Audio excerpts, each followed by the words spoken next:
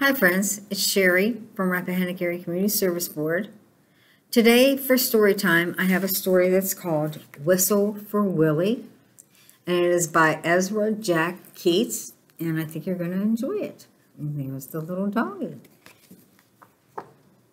Oh, how Peter wished he could whistle.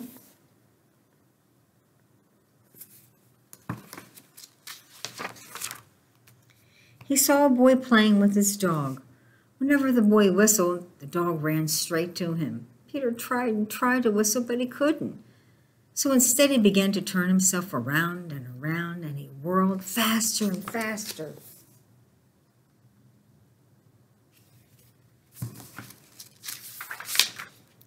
When he stopped, everything turned down and up and down and around and around.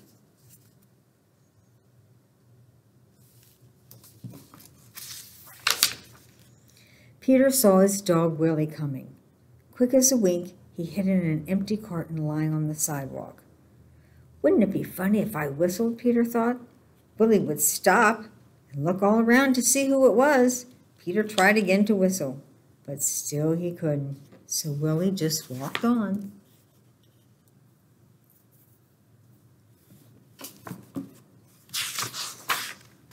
Peter got out of the carton and started home. On the way, he took some colored chalks out of his pocket and drew a long, long line.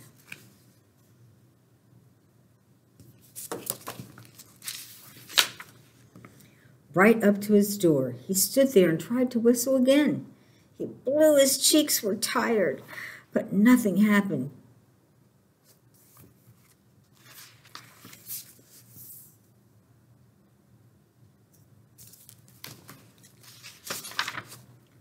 He went into his house and put on his father's old hat to make himself feel very grown up.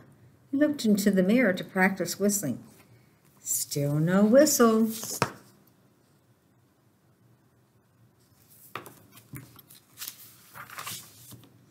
When his mother saw what he was doing, Peter pretended that he was his father. He said, "I've come home early today, dear. Is Peter here?"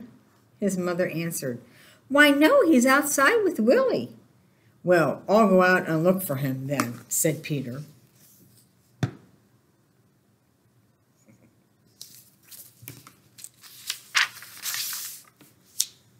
First he walked along a crack in the sidewalk.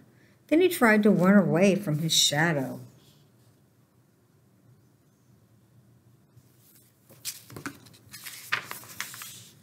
He jumped off his shadow, but when he landed, they were together again. He came to the corner where the carton was.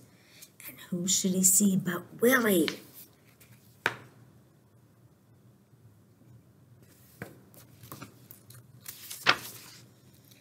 Peter scrambled under the carton. He blew and blew and blew, and suddenly out came a real whistle.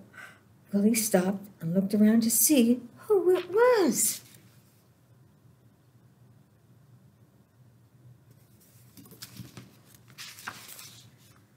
"It's me," Peter shouted and stood up. Willie raced straight to him.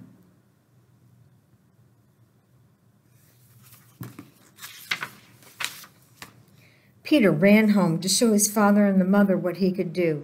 They loved Peter's whistling, and so did Willie.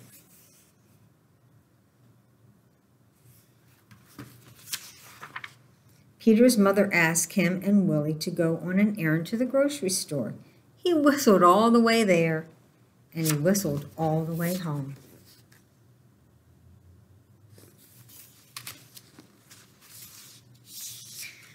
The end. I think Willie just kept trying, and he finally learned how to do it. So just keep trying if you're having a hard time doing something. Have a great day. Bye.